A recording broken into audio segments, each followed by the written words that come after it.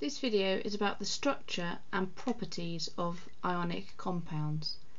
Now you only need to know about the structure of one in particular, which is sodium chloride, or Na for sodium and Cl for chlorine, which when bonded together makes sodium chloride. But in general the structure of ionic compounds are similar in that they have a lattice structure.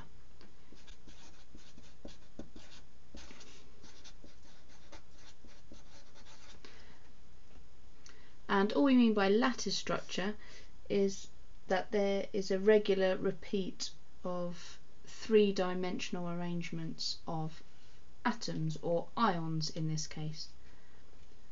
And the reason why it's a lattice structure is because we have to remember that the bonds in an ionic compound are between charged particles. So you have the Na plus and the Cl minus, and it is the opposite charges that mean they are attracted together. And rather than just being one sodium ion bonding to one chlorine ion, because they're charged, you end up with these giant lattice structures of positive and negatively charged ions all attracting each other in all directions, forming this regular arrangement lattice structure. So if we to define the structure itself, we'd say it's a lattice structure, that there's a regular arrangement of ions,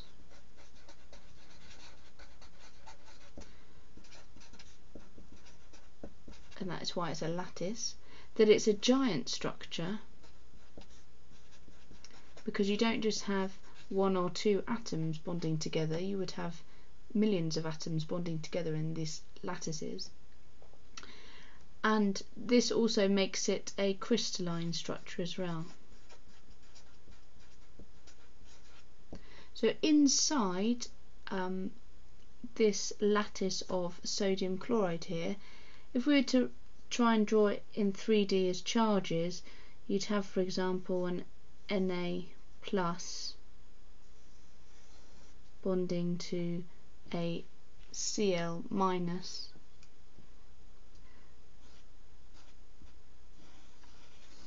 and then if we were to try and draw it in a 3D shape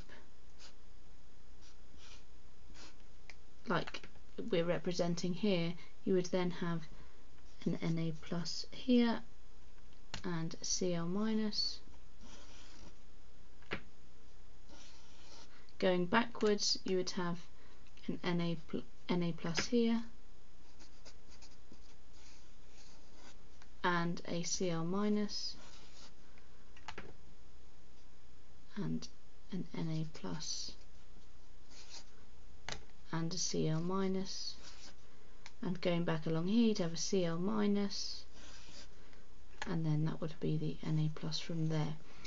So you can see it makes this giant 3D structure of oppositely charged ions with the positive sodiums, the negative chlorines, and this is what this diagram is showing here. So we could have the green ones representing the sodium, for example, and the purple ones representing the chlorine, and there would be this giant lattice of oppositely charged ions acting together. So within those, if you remember, the force which is holding these ions together is called electrostatic force, and in a giant ionic compound you would have electrostatic forces acting in all directions. So that is part of our structure. It's lattice, it's got a regular arrangement of ions, which are these Na and Cl ions, it's got a giant structure, it's crystalline, and the important thing is that there are electrostatic forces acting in all directions.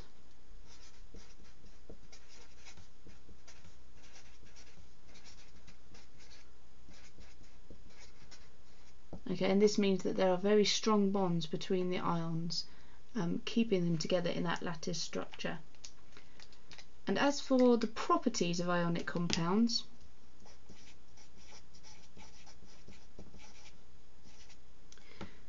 Well, because of these electrostatic forces acting in all directions, it means it's very difficult to break the ionic bonds apart. You need a lot of energy inputted in to break these bonds apart. And if you need a lot of energy in to break the bonds, it means it's got a high melting and boiling point.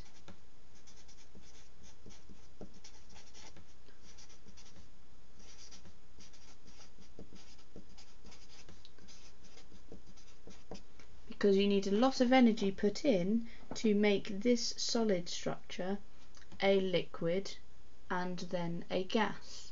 So at the moment it's solid.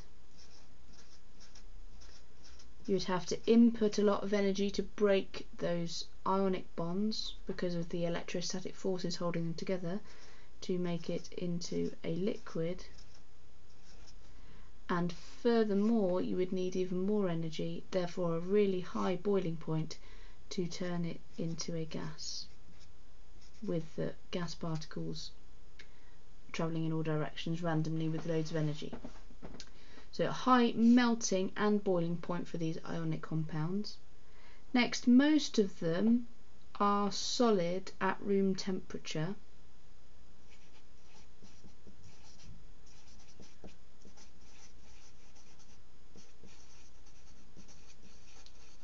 And that goes hand in hand with the fact that they have a high melting and boiling point, because at room temperature it's not hot enough for the ionic compound to reach its melting point, so it will stay a solid. It won't be able to melt into a liquid and therefore won't reach its boiling point either.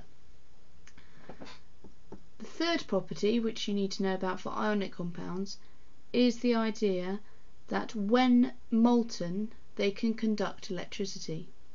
So they can't do so when they're solid, because when they're solid the ions are in a fixed arrangement within this lattice structure. But when they are molten, so when they can flow, when they're a liquid, then they can conduct electricity, because current is the flow of charge.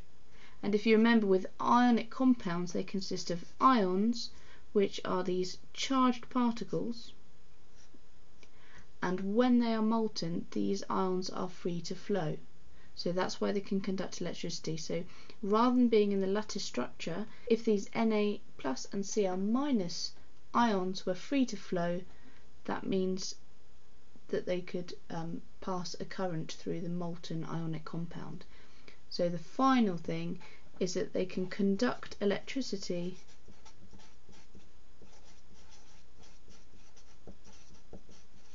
when molten.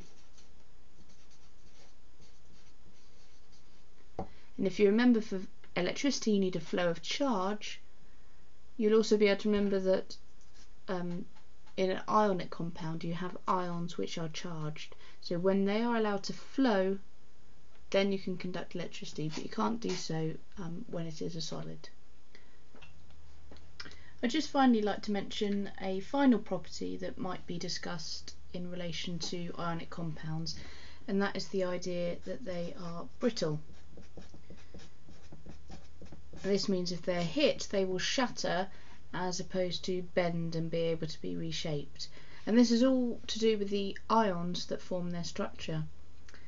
And I'll show this just up here in 2D form. If you had a structure whereby you had your sodium and your chlorine bonded together in the lattice structure, so you'd have another chlorine here and another sodium here, for example. If you were to hit this top layer of the ionic compound, you would cause the ions to shift to the right, and in this situation you would have the sodium and the chlorine on the top row shifting along one place to the right. And if you do this, what you would have is a situation where you'd have ions with the same charge suddenly next to each other. So you'd have the Na plus and the Na plus and the Cl minus and the Cl minus now next to each other. So you've distorted the arrangement. And the reason why it's brittle is because now you've got two positive charges touching each other, they will repel and it will break the compound apart. So because you have like charges next to each other now, this causes a repulsion because like charges repel each other, and this means that your ionic compound is also brittle.